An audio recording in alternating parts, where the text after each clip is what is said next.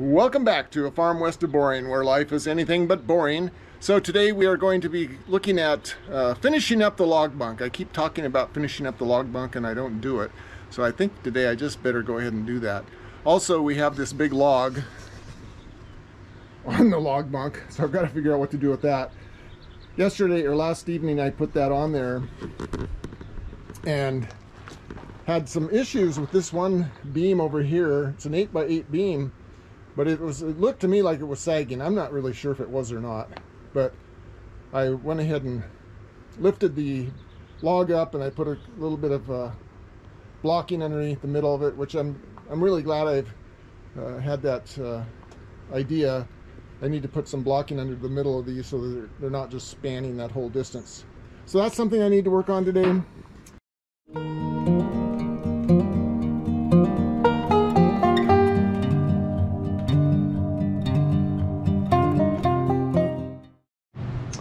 And another thing I need to do today is get back here and clean out some of the sawdust. It's starting to pile up, so got some 5-gallon buckets here. We'll go ahead and clean some of that out of there. Got me a shovel. Got me some buckets.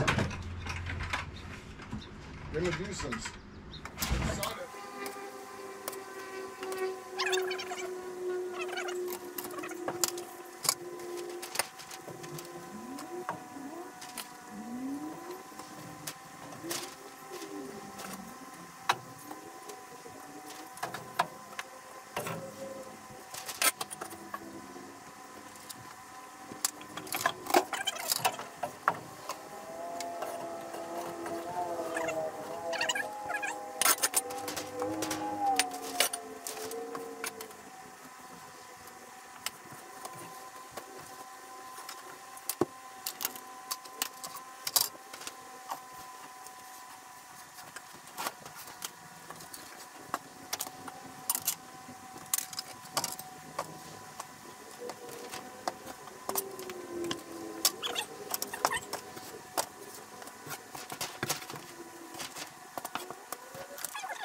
Pretty good load of sawdust for the lady of the farm. I'll take it up there and see where she wants to dump it.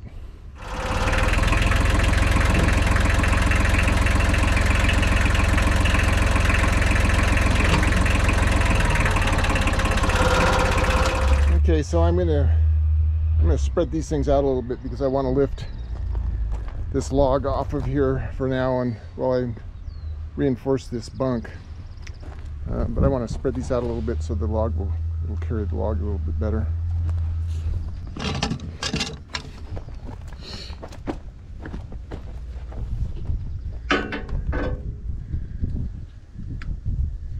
BB Blaster. It's the farmer's best friend. Always nice to get these things used.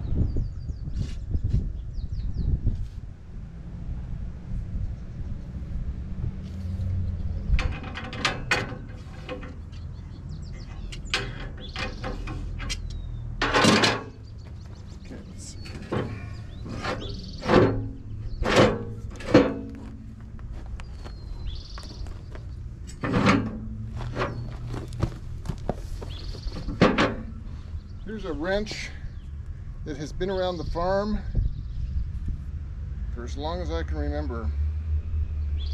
And it says it is a Pronto Los Angeles.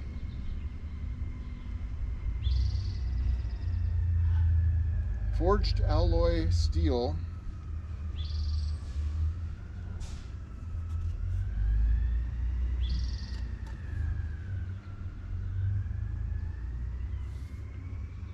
Wow, 716-S, I think is what it says. But that thing has been around the farm for ages, and that is one heck of a wrench for getting stuff undone or keep it tight. So there we go.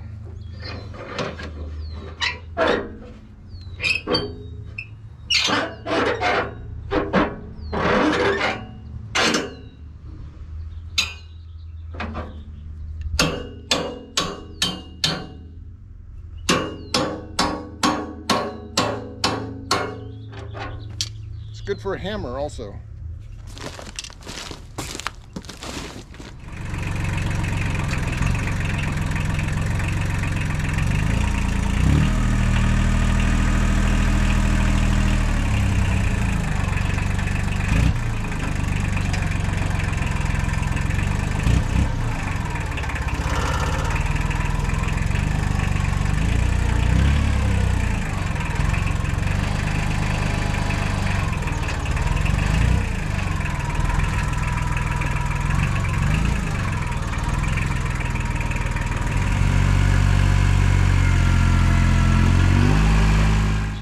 Okay, well, that worked pretty well. So let's just set that over here for now, out of the way while we work on the log bunk. Okay, so I've made my scribes here. Can't probably see that, to show where that needs to go. And so that'll go down 1.5 inches from the top of that board. But then this one, I really need to start at 1.5 inches, and then I need to scribe it down. I need to start at 1.5 inches and then scribe it down. So we'll see how my scribing goes. Okay, so that's my scribe, but I don't think I have to do that, because if I go down 1.5 inches in the other board, then that's just going to sit down there flat. Yeah, I have to think through this. So I've got the skill saw set at 1.5 inches deep. I'm going to make as straight as a cut across here as I can, and we'll take that notch out. Okay, so I made a number of scores there. We'll dig those out and see how it goes. So there we go. I'm going to go ahead and take the chainsaw and we'll try and smooth that out a little bit. I think that's pretty good. Let's see what the measurements end up being. This is right on 8 inches. Oh boy, we're a little bit over 8.25. How did I end up with that? Let's set it over there and we'll see.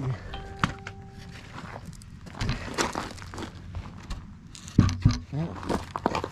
Well, that's not too bad. Fits in there. Fits in there nice.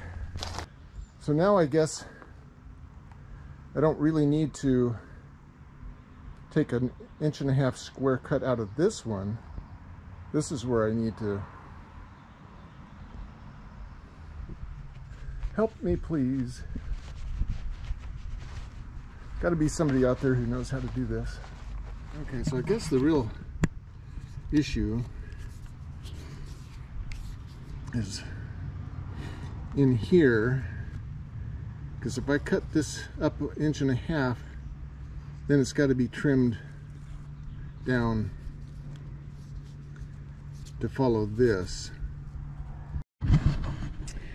Okay, so I put the square in there, and that's 1.5 inches. So if I draw a line across there, so that would be if this log just came straight up, and here, if it came straight up, then I would cut that. But as it is,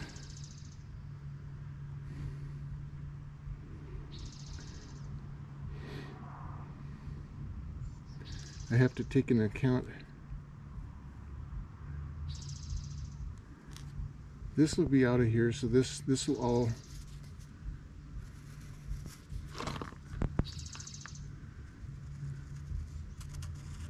this will drop straight down onto that.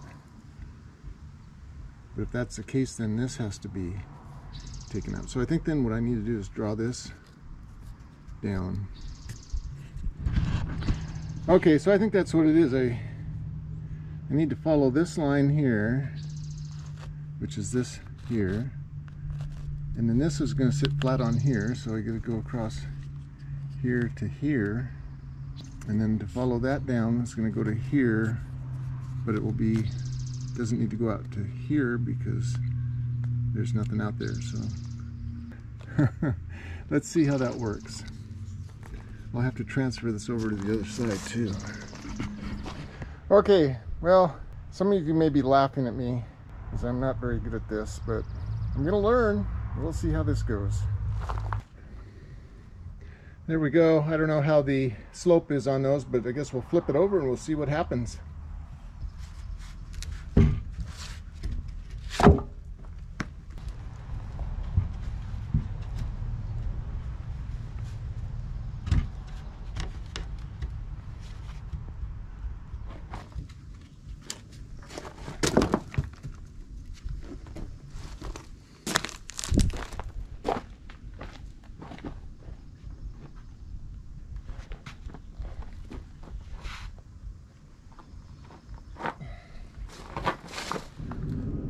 And now I see why that beam over there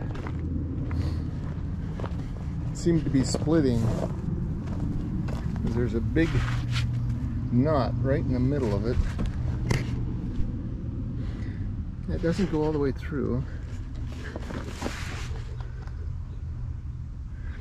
But I think it's still strong enough that if we put some support underneath midsection, it should still be okay. Well, I think I've got this pretty well set up. I need to just make some supports for underneath this 4.5 inches. I've trimmed the ends off so that the ramps there will fit right in there with the right angle. We'll put solid blocking underneath that over there to help support that beam. But I think we're doing pretty well. Made some good progress. Now let's get some timber lock screws and screw it together and put some bracing on it. I think we're good to go. Welcome to the finished log bunk. It's pretty much finished. I mean, there's some things I could do to change it, but I've notched out for that rail there, and we've got timber lock screws going in there. Same for over on that side, although you can't see it. I've put in center supports for here. I've added one of my 2x6s that I just milled yesterday, just to raise it up 2 inches so it lines up better with the 4x8s, I mean the 4x6s. I cut the ends down so that when I use the ramps, the ramp will come to here and will go down and won't be coming up quite so high to get to that first spot. Gives a little bit more support. You can see over there I shortened that top rail. The bottom rail doesn't really matter. But the top beam I shortened. And then I took the cutoffs from here and over there, and I put them in there sort of as blocks to keep the log from rolling off once we put the log on there. So there you go. That's the finished log bunk. Pretty much finished, 90% finished. Timber locks in there and in there. It's all timber locked together. Notched out there. I would say this thing is pretty darn solid, and I'm hoping for the best. So I'm going to go get that 16-foot log, the one that the tractor will just barely lift, and I'm going to lift it up here and we'll roll it on the mill here and see how it works. Again, one of the problems I've got is that thing is 16 feet long, and the opening here is actually 19 feet, but I don't know if I can roll it on there and then slide it. If I can roll it on and then slide it this way. Okay, so we got that loaded onto the bunk, and I've got it so that it, oh boy, it's pretty tight at this end. This door could actually go further that way, but there's something holding it up down there, so you may end up having to wrangle that out. This end, boy, it just would fit. So I think if I go in there sort of at an angle, and then we might be able to slide it to one side.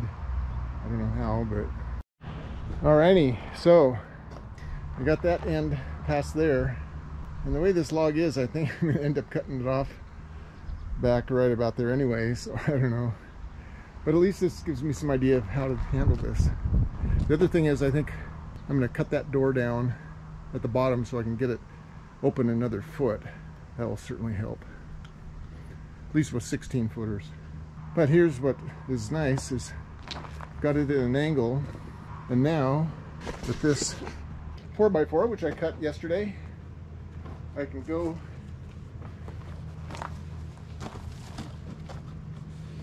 in here and look at this. This is how the Egyptians did it. That's how the Egyptians got their fir trees on their sawmills. Like this. Just lift that thing just very barely and slide it to the left.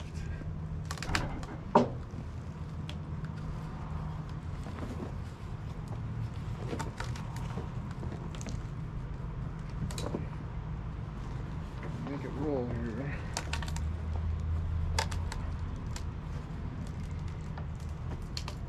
Slide it.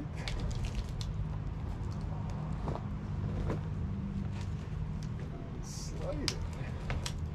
Look at that.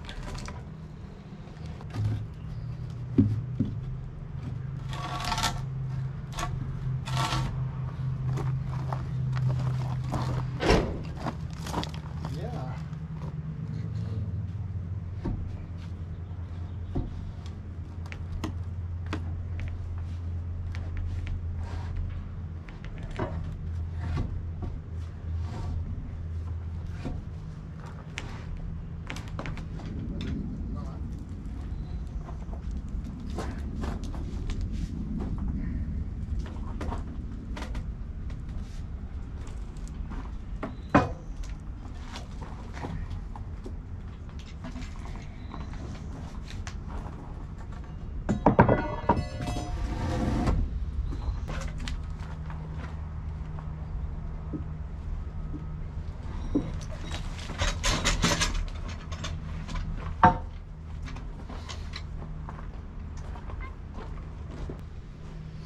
Run!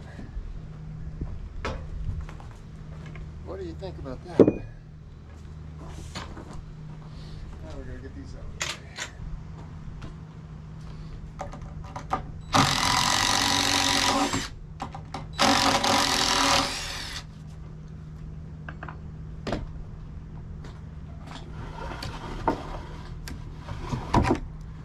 Okay, that's why I don't go to the gym. I don't need to go to the gym and lift weights. I'm lifting logs.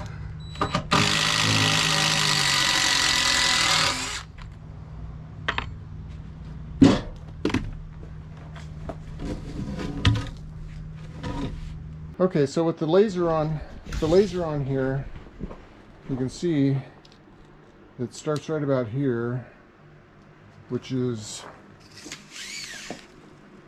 a little over 3 feet in. And then you follow that down.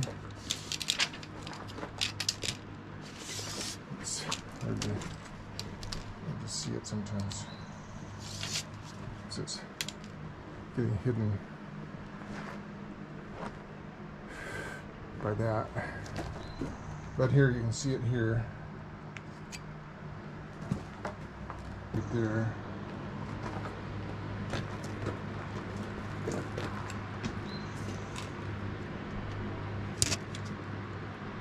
So let's see if we can try to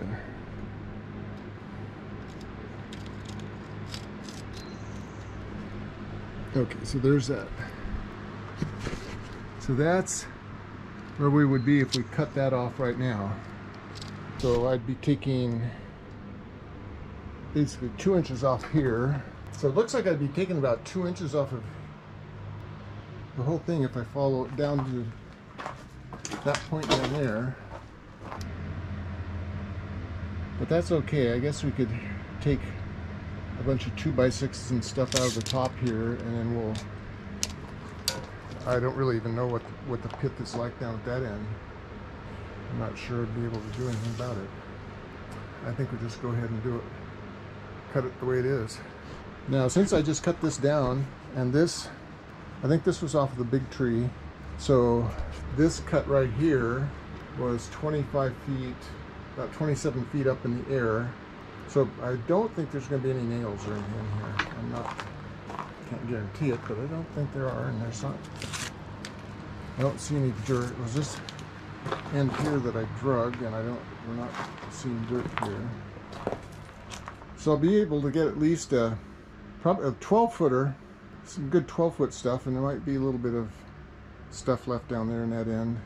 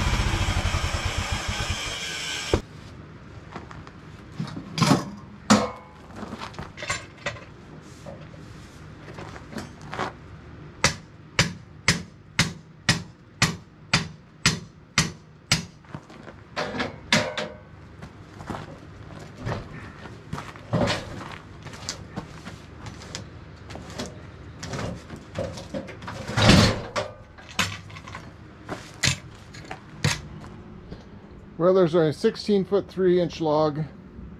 We've got one side cut. Got a couple of 1-inch boards out here. And we'll try to make that into a cant tomorrow. Just got to get rid of that. Don't want to run into that with the saw blade. Okay. Looking good. Thanks for coming along today on our adventure of getting the log bunk finished up and loading a 16-foot 3-inch log onto it to see if we could get it through this door. And we were successful. We got one side cut off of the log, and I am ready to go in the morning. So if you liked the video today, please give us a thumbs up. Consider subscribing to our channel and hit the notifications bell, and we'll get a notification to you next time we put a video out. Thanks for coming along, and we'll see you tomorrow.